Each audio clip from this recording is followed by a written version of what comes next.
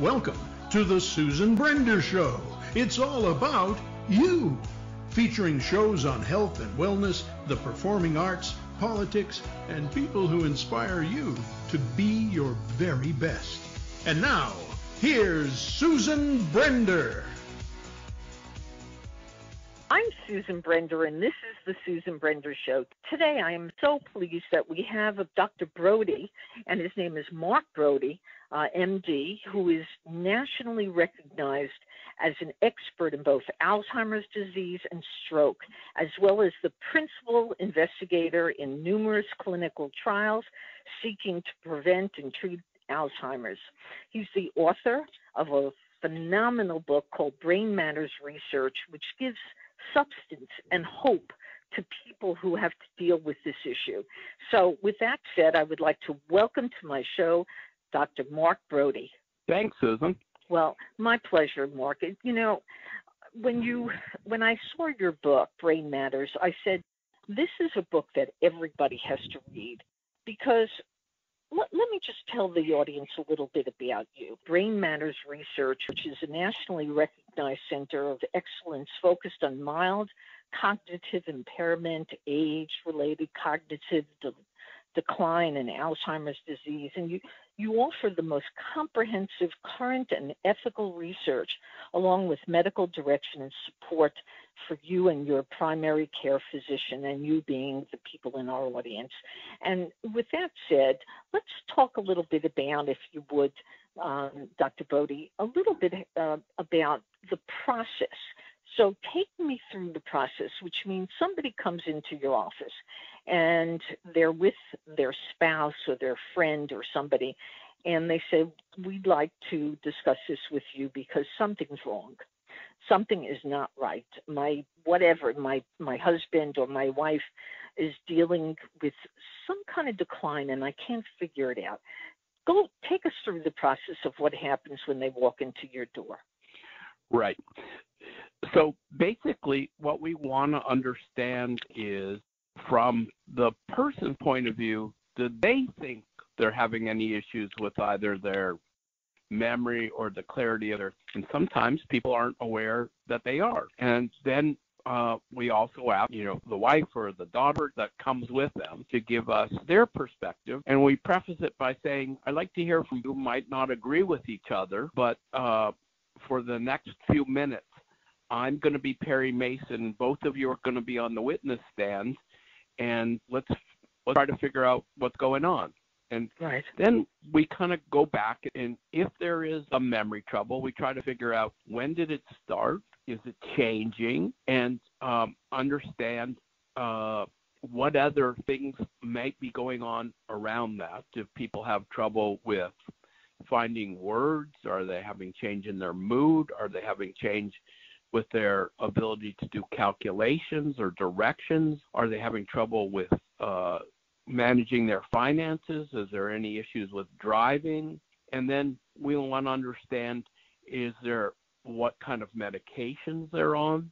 And I'm happy to tell you that when people may come in 15 to 20% of the time, we find something that's fixable. But you've got to look. So a lot of times when people come in, it's because there's a change in behavior. Right. To say, Bob, there's something wrong with Bob. He's got a short fuse. We all know something's not right, or not sure what it is. And that's where we start.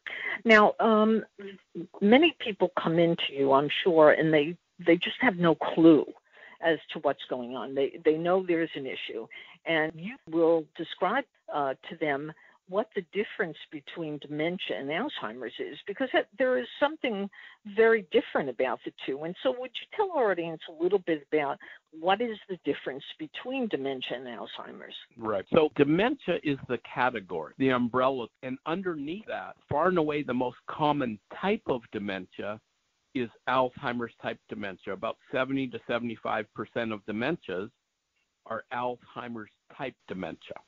So dementia means that you have trouble with your short-term memory and it getting worse over time, and you have trouble with at least two of the other cognitive spheres, which include language, so that's comprehension, expression, ability to see things in time and space, visual spatial abilities, look at a map, follow directions, arithmetic, judgment, intellect, mood. So you have to have two of those and some short-term memory problems, and you're having trouble doing all the things that you normally did, and that whole mishmash is getting worse over time. That dementia is a particular and most common type of dementia. I see.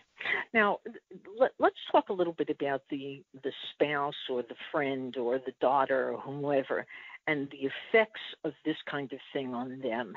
I'm sure Right. You've seen dozens and dozens of people come in your office, and you've seen them in different states of mind. Let's talk about the psychological impact that it has both on the person who's been diagnosed and also on the person who takes care of them. Right. So here's an unfortunate fact that people who have Alzheimer's, in particular, the caregivers, as the disease progresses, 50% of the caregivers die before the patient. It's that stressful. Wow. So that's huge. That's absolutely huge. Right. So this is when you drop a pebble in this pond, there's a big ripple effect. And the first ripple comes with the immediate family, and it's usually the spouse. But it impacts the whole family. So as far as the person and themselves, sometimes they are unaware of the problems and sometimes quite resentful, and they're in denial. But a lot of people say, yeah, I think maybe I do have a little trouble, and they're aware of it. And some people who are aware of it can get very dejected, frustrated. They don't know what's going on, frightened. Everybody's different. But the point is, where we're at now is making a diagnosis early when there's a puff of smoke is where we have the best chance of really making a dent. And right now, one of the most exciting things is we're doing actually prevention trials where people don't have any memory problems or clarity of thinking problems, and we decide we can make a designation that they're at risk, either from a family or they have a gene, and then we can do a scan of the brain and we can see the abnormal proteins building up 10 to 15 years before anybody gets a symptom, and the holy grail would be, and we could treat them and they'll never know what they missed. So we're there now. Now, you just mentioned proteins. I think this is important for our audience to understand, too. So explain to us from a medical point of view how the brain looks when it is starting, like early onset of dementia or Alzheimer's. What do you see in the brain that indicates to you that there's an issue? Right. So when we look at people's brains who have Alzheimer's, either very early or as the disease progresses later, we see that the brain starts to shrink, and over time the actual brain cells and the connections are starting to melt away. And so we see that there are two abnormal proteins that are toxic to the brain cells, and one is called amyloid, beta amyloid, and the other one is called tau, T-A-U. And this is the hallmark of Alzheimer's. This is what we see in everybody who has the disease. And these things are building up for at least 10 to 15 years before people get symptoms. And as they're building up, and these proteins are toxic to the brain, the actual connections are starting to melt away. Dementias, and Alzheimer's in particular, are memory diseases. They are not. This is organ failure. They start off with memory problems, but the whole brain starts to degenerate, and this is why this is such a critical disease for us, because everybody right now who has the disease gets worse, and everybody dies. There are no exceptions. Yeah. Which brings up the whole point. If you know and you are able to study, which is in such an incredible advance in medicine, if you're able to study the brain clinically and you see the proteins and the things that are blocking the arteries in the brain, which are, indicative of the fact that there is a problem going on, why isn't it possible to do something about it, at the point where they don't die? There's only 4 medications out there that are approved by the FDA, and they're symptomatic treatment. They're Band-Aids. They don't do anything to these abnormal toxic proteins. And the studies that we've done, we haven't hit a winner to the point where we can put this in remission. This is like slowly progressive brain cancer, and we're trying to put people in remission. And ideally, if we could identify the disease before people had symptoms, we could stop it in its tracks before people got symptoms. But that's why we're desperately doing this research to find a treatment that really stops the disease cold or really slows it down. And that's what we're doing. And everybody from big pharma to medium and small biotechs to startups, everybody's looking for a breakthrough treatment. Dr. Brody, it's very interesting to me that people complain all the time about pharmaceutical companies. They say, oh, they take huge advantage of people in terms of putting together all kinds of pharmaceuticals at exorbitant prices. And, if we don't want this to happen, it's wrong for the pharmaceutical companies. Well, how would you address something like that when it comes to the whole notion of research having to be done on a disease which hasn't been yet, as we speak, eradicated? Well, that's the point. Pharmaceutical companies sometimes get a bad rap. But the truth is, we're all living better pharmacologically. Between breakthroughs for diabetes and cancer and heart disease, we're living longer, we're living better. But it takes investment to find breakthrough medicines. And companies, on average, for a neurologic disease, the pharmaceutical companies have to spend about $2.2 billion to get a drug approved. Wow. So at some point, they have to make a profit. And so they're for-profit companies, and I don't begrudge them that, especially when there's no effective treatment for Alzheimer's. So whoever wins and there's a breakthrough treatment, it'll be worth every penny. And because people spend 40% of this disease in the moderate to severe category. And as you know, since there's a family history in your family, this is a disease without dignity. It's a terrible way to pass. And Yes. So I think I'm very supportive of the pharmaceutical industry wanting to come up and working diligently to come up with a drug, a treat that really works. I've been at this for the past 15 years, and getting near a breakthrough, but we haven't had one. And so pharmaceutical companies have spent over $30 billion trying to get a breakthrough drug. And we still haven't got one, but they don't stop. So this is how they make a living, and this will be a breakthrough.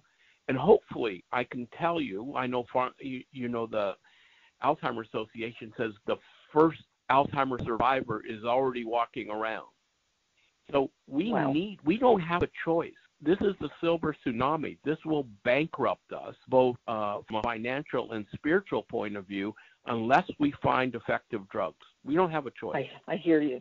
Now, let's talk a little bit also about compassionate care, because I've spoken to people, and I know what it was like for me with my parents. It's such a difficult thing for the families and the support group that takes care of the person who has this disease. And there must be something that you can talk to them about and talk in terms of how they should handle things like this, because the confusion, the sadness, the hopelessness really has to have a huge impact on the family and on the friend. Dr. Brody, all kinds of people who walk through the doors of your office who say, I've never encountered something like this. It's so disturbing, and it is causing my family so much grief. And also the friends who care so much about it give up on being with a person who has Alzheimer's. So there must be something that you can tell them or advise them on, which would make life a little bit easier for them, because needless to say, there's a lot of hopelessness and a lot of problems associated with what happens when a loved one is unfortunately struck with this problem. Well, really, we're treating the patient and the family at the same time. So the way we approach the patient and their family has to be based on the individuals, because people have different personalities, people present differently. Sometimes people are socially withdrawn, sometimes they're belligerent, sometimes there's very supportive family structure, and sometimes there's just one caregiver and they are in a desperate situation and need support both emotionally and with other facilities, where we have caregivers come in, or nursing or daycare programs or respite, and decide, when it's too much before caregivers burn out and they're in a crisis, to talk about going for placement, like in an assisted living or eventually a dementia unit, or even, unfortunately, getting to the point where respite care. So really, we need to get to know the family and then figure out what can we do for that particular situation. I hear you. Now, let me just list a number of things that you offer in your clinic, because I think it's important for people to hear what is necessary when they are unfortunately given a very negative diagnosis about Alzheimer's and dementia. And here's what it says. First of all, you're a nationally recognized center of excellence, and you're dedicated to cognitive health. I think that is wonderful. You give comprehensive evaluations, second opinions, last advances in prevention, diagnostics, and treatment through clinical trials, which I want to talk about for a second as well, on-site support groups and lecture series so that people can understand a little bit more about this issue, 24/7 caregiver support network, and it goes on and on. But let's get back to that clinical trial. When somebody goes through a clinical trial, what is that all about? And what should the person who is, their support system know about that? Well, we're doing clinical research trials, and they're pharmaceutical-sponsored clinical research trials under the supervision of the FDA.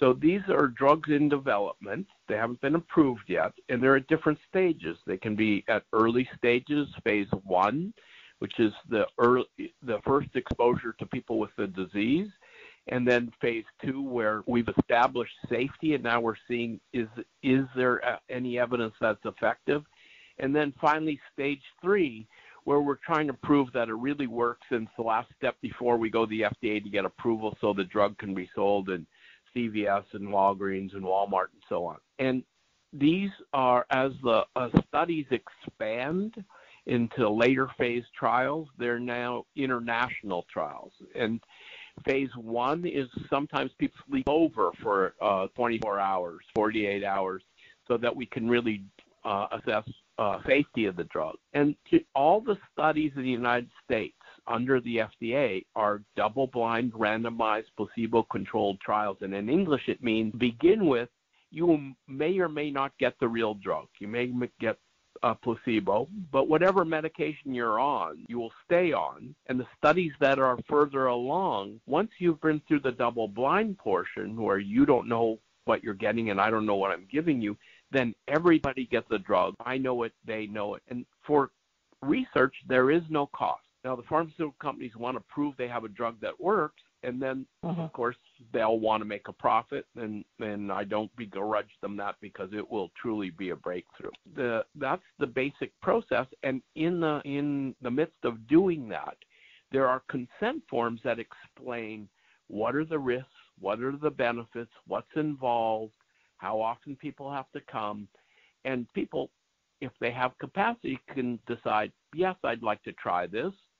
Or if further along, the caregiver can say, well, Bob doesn't understand all the details, but I will sign consent for them as long as they're willing to participate. And then we get started. Mm-hmm.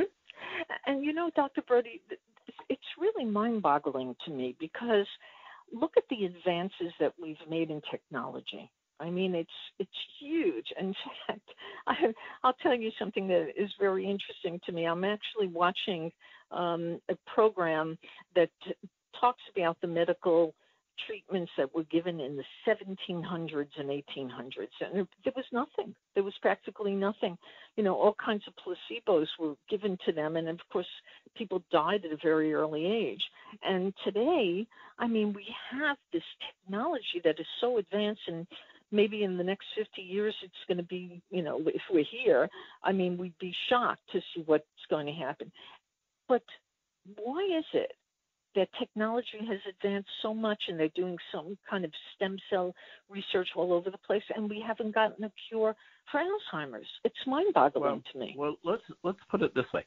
The brain is the most complicated organ that's known. So if you take a supercomputer, it doesn't come close to the sophistication of the brain. And although we know how the heart works and the kidney works and the liver works, and we can do transplants and we have artificial hearts and so on, that's not the case with the brain. It's the only organ that if it's not working, you can be declared clinically dead. We just don't know enough about the mechanism of the disease, how the brain works. It's so sophisticated that there's no easy fix. It's going to take some time. Now, as a stroke specialist, I worked on stroke treatments for 17 years before we had a major breakthrough. So in medical research of the brain, a couple decades is not a long time. Remember, everything that we're calling Alzheimer's is really a syndrome. Underneath that syndrome, even that we're calling Alzheimer's, there's at least 4 or 5 distinct diseases that have different mechanisms that we can't really identify yet. And so the treatments are going to have to be tailored to those mechanisms. And it's long research. This is a progressive disease. So some of these studies take years to come up with an answer as to whether the drug's working or not.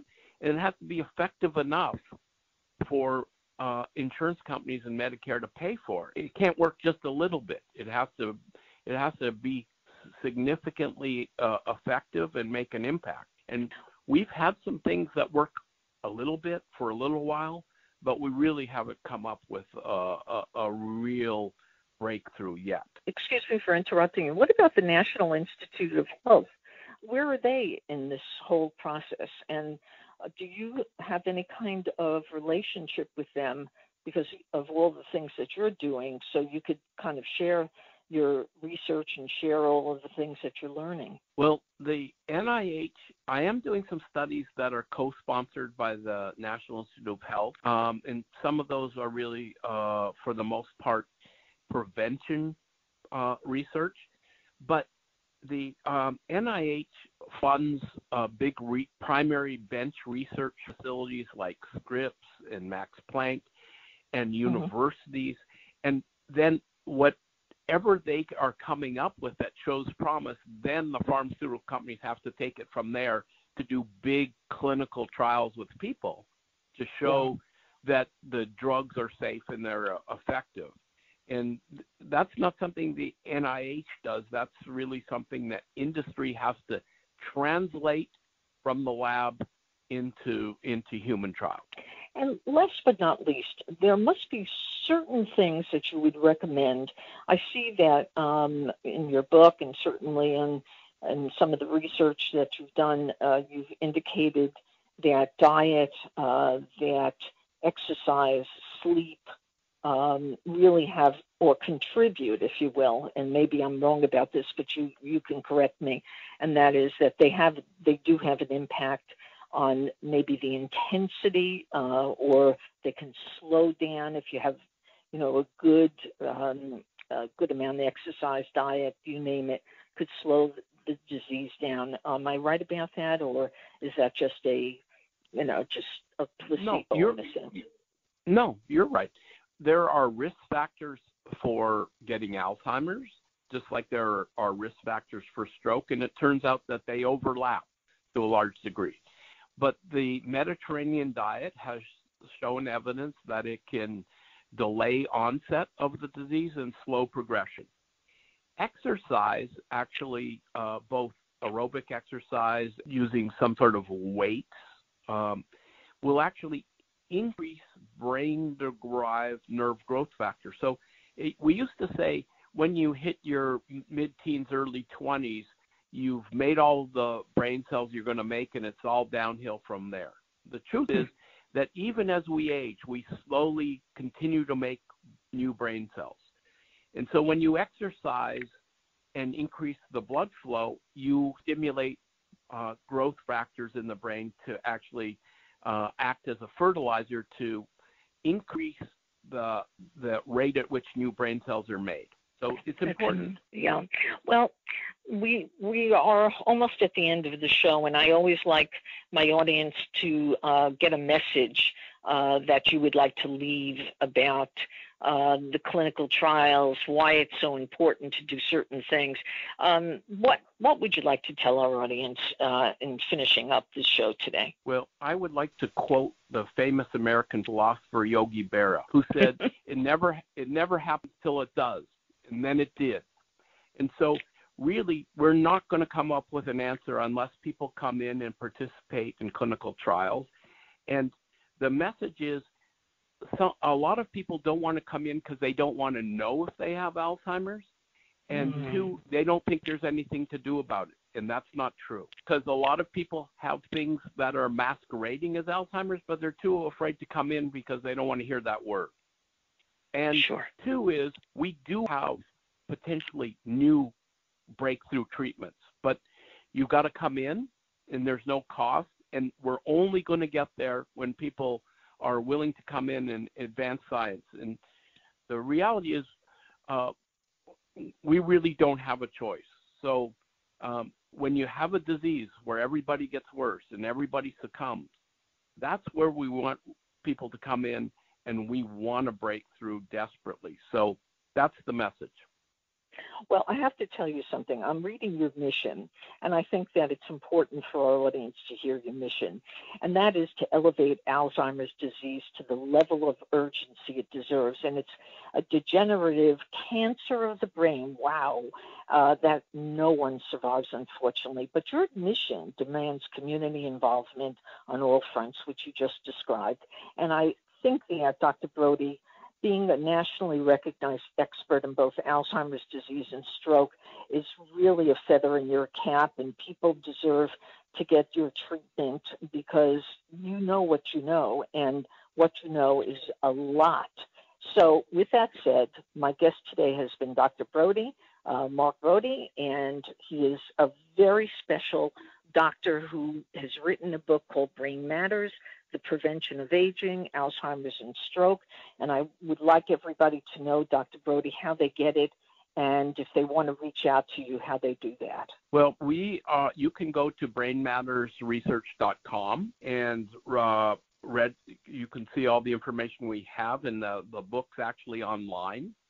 And we do free screenings, so you just need to contact us. And we do have a contact number.